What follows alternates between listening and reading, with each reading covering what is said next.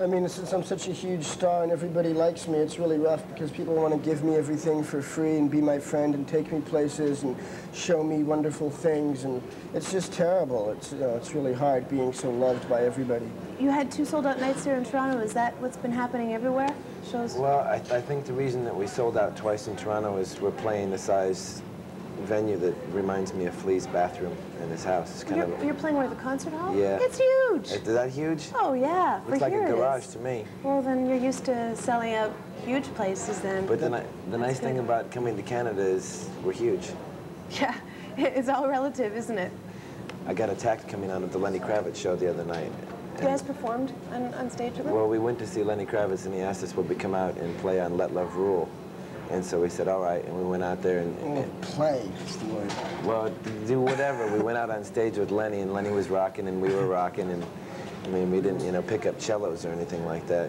But Flea did get down on his hands and knees, and he started doing a Fela's Wife head-banging routine. Reverse Fela's Wife. Because they do it with their buttocks. I was using my face. And he smashed his head on the ground.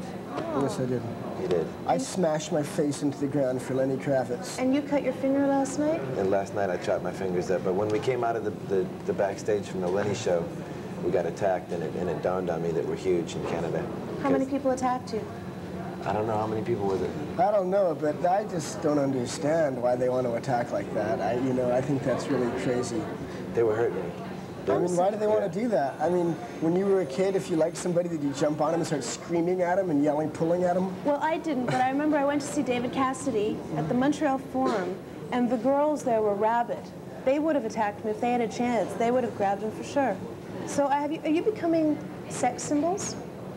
I think Anthony's a sex symbol. Am I a sex symbol? He's a sex symbol. I think Flea Well, you both got grabbed. I am by no means a sex symbol. I would say that if anybody in the band was considered a sex symbol, it would be Flea. I don't think so. But it's with men though for Flea. Like whenever we play a show, you see like a lot of like sexy skinhead men shouting out Flea's name in the middle of the show. Well, see, the thing is, it's like for the girls, like, oh, Anthony's so beautiful, and his muscles and long hair, and oh golly, he's so sexy, and the way he moves and sings, and he's so beautiful. And with me, it's like, dude, you're so awesome. Wow, dude, wow. Flea is God, dude. Wow. Did you get into rock and roll to get babes? Did I? I never got into rock and roll. What are you into?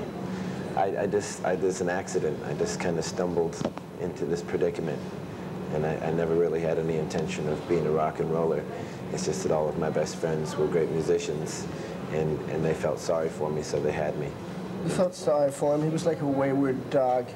He was like a little puppy wandering around. And we said, here, take this microphone, keep yourself busy. And was it hard at the beginning?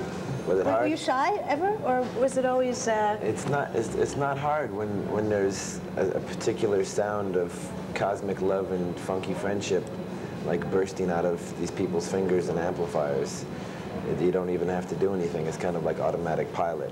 You know, all of a sudden this sound comes out, and it just kind of carries you along, and you just roll with the punches. I heard that you guys are into things like shamanism and rituals, and to me it seems like the band is a bit of a boys' club or a men's club. We have some silly little rituals. Like what? Well, every time before we get ready to play, we have a soul circle where we all hold hands and we give each other little loving antidotes, and then we slap each other in the face and we hug each other. You telling me the truth or making it up? No, it's the truth. It's the damn truth. It's the damn truth. What other things? But you know, the thing is, it's like, I mean, how could it not be like a boys' club? I mean, we're all boys, and we play in this band together, and we travel. You know, and it's like we've been doing this. The Red Hot Chili Peppers have been together for almost 9 years now, and it's like we travel all around the world all together, and we do this thing that we worked on and created and built, and we're all together all the time doing this thing. And yeah, you know, and it's difficult too because when you're with somebody like that all the time. You know, I mean, it's just like living with a family, you know, with brothers or sisters or whatever, when you're all together. Sometimes you want to throw a vacuum cleaner at them, you know. Except that you have the added pressure of the whole world watching every move that you're making. Back off, baby. I'm just getting a little kiss. I'm just getting the teeniest kiss besides. Yeah. Oh, God. All right, this is a little kiss. You know, people are watching this. You're making me blush. You're making me blush. You're not blushing. You're making Flea blush. You know, I'm blushing. Do you know how many letters I'm going to get? Because people are going to yell at me that I insisted that you kissed me. Do you know how She told it me gets... before the interview if I didn't kiss her that she would not come and see us play tonight. So. Can I ask you guys something? And I'm probably going to get myself in trouble for asking this. And please be delicate in the responses. But what is it about you guys and your penises?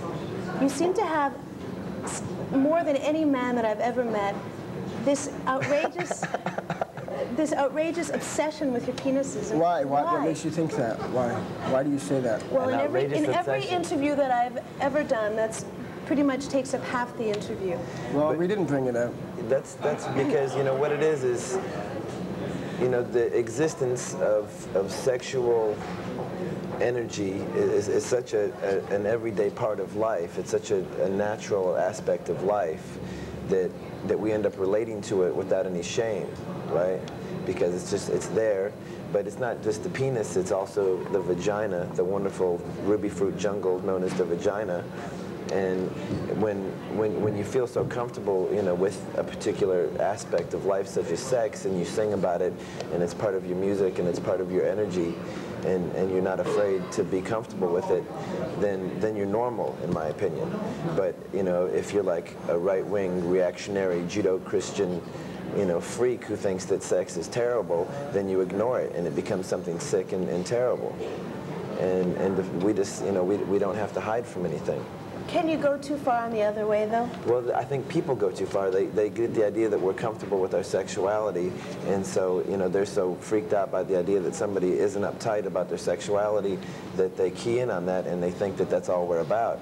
But we're about 500 million other things as well. You know, we just don't shy away from our dicks, you know, because there's no reason to. Mm-hmm. I asked for this, so it's okay. Don't worry about it.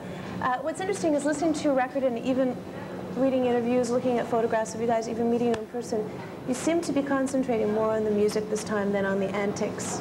That's not true. I mean, that's just public perception. It's like I think the people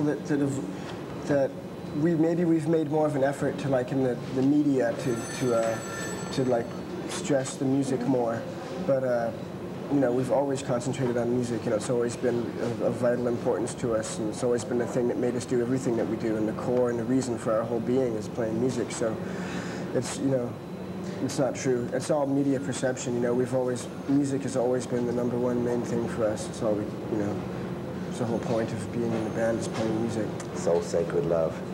Why don't we play some music, and then we'll come back and chat way more. What are we playing? We're going to play Give It Away. All right. Good song. Thank you. Very good song. Red Hot Chili Peppers is Give It Away, and we'll be back with more from these guys. How much? How do you know what camera? And of course, Red Hot Chili Peppers. Who made that video? A really nice guy named Stéphane Sednaoui, who's a Frenchman. Beautiful.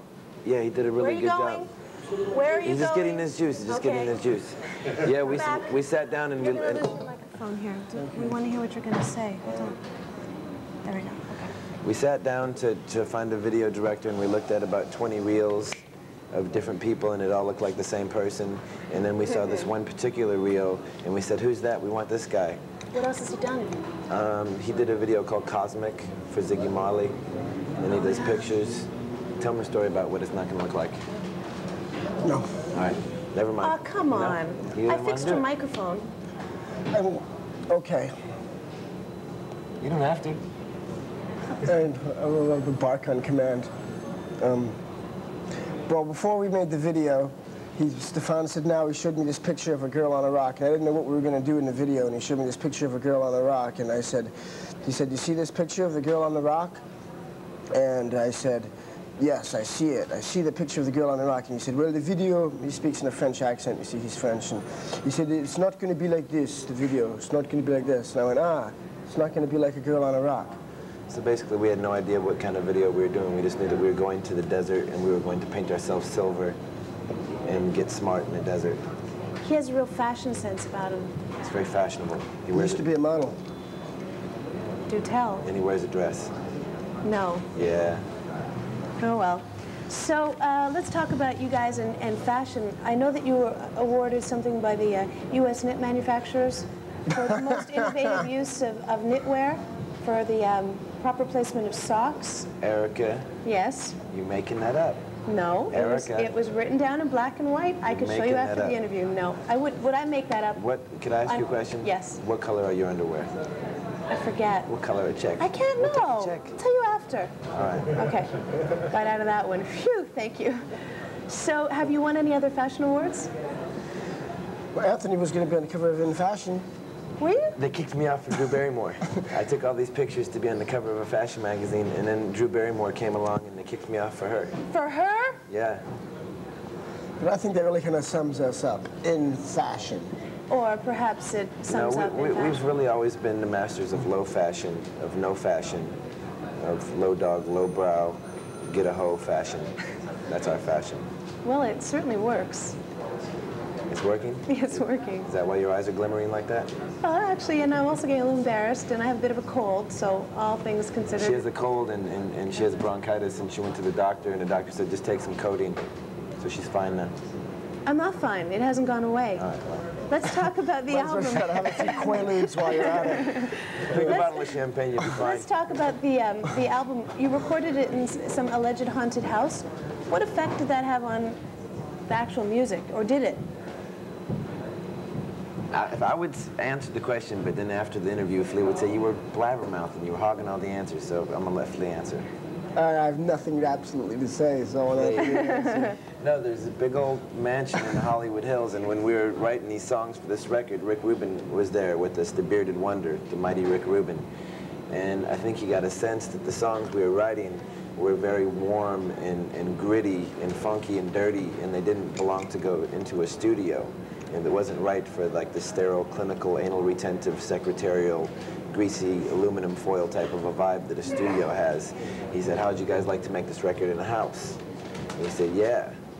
And so he found this big, beautiful house, and we built a studio in the house, and the house was haunted with these spirits. And we all had bedrooms in the house, and we hired a psycho chef to cook food for us, and we never had to leave the house. And we lived with the spirits.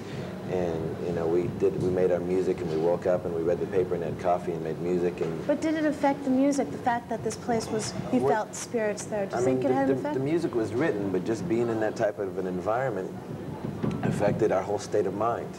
You know, because we weren't pressured by the clock, and it was just I mean, that was the ultimate Funky Monks Boys Club right there. Just like being in the house with the same 4 guys and getting along with each other for a month and a half.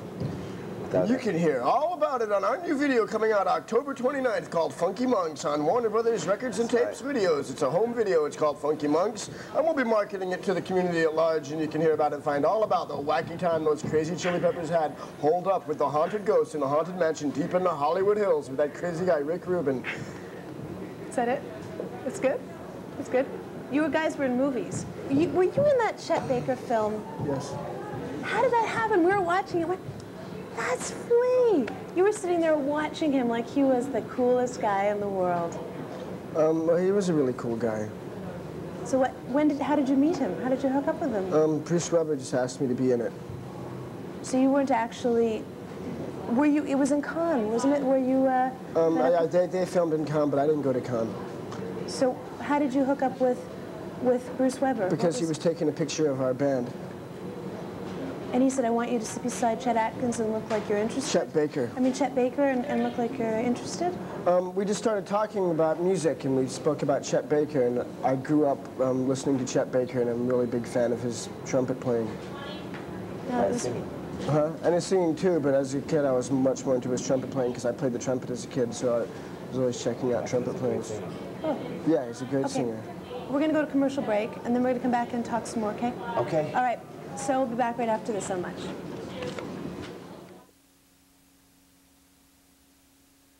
Later. We're going to go to Vancouver in January, and I'm probably going to see my old in-laws when we get there. Oh, that's very nice. Yes. Carolyn Zeviar and Anna Mae Zeviar.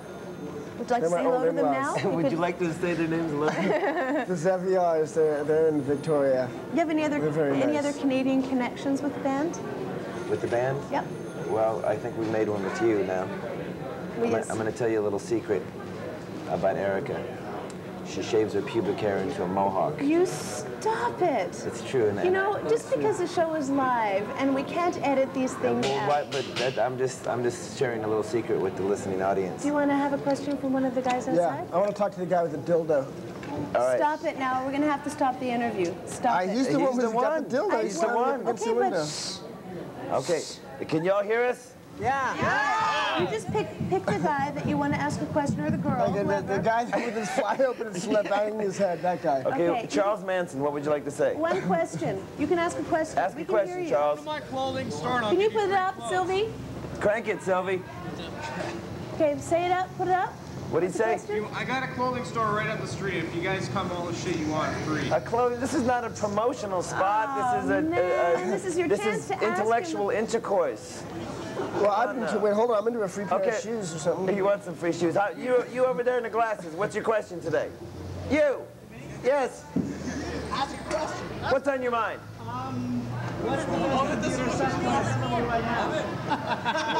What did he say? When's the last time I ejaculated into Melvin Marcos' Stop shoes? it! Stop it! Okay, we're going to end this interview now because you're causing big trouble. I No, I was just warned you. repeating the question. Do you know that? I was just do you know that repeating the I've waited question. my whole life to do that, to end an interview because fans have misbehaved, and you've given me the absolute No, we're opportunity. perfect gentlemen. Yeah, you are. Say Okay, something no, again. no, no. Say something to me. No. Say anything. No, because He's a you're gentleman. No, he's a troublemakers now. gentleman. Hey, have I said Okay, look. anything that's slightly offensive once? No, You do have slop on your arm. I'm very slobber. No, It's you three actually orange just wait. juice. It's him that's a troublemaker. I'm not a troublemaker. You're a troublemaker. I'm not a troublemaker. How much does the controversy help the band? What's controversy? All of them. We don't have any controversies. Oh, okay. You're controversial. You're really pissing me Oh, off. come on now. And you know, I've been arrested for doing less. Oh, yes. Is that it? Are we ending you right like that? Come on, go. What I won't do for you, I've done at half price for others. Thank you very much. This is a Red Hot Chili Peppers High Ground, and we're going to end this interview right now. Why are we ending? No, because you're trouble. No, Go we're play not the trouble. video. Go play the video.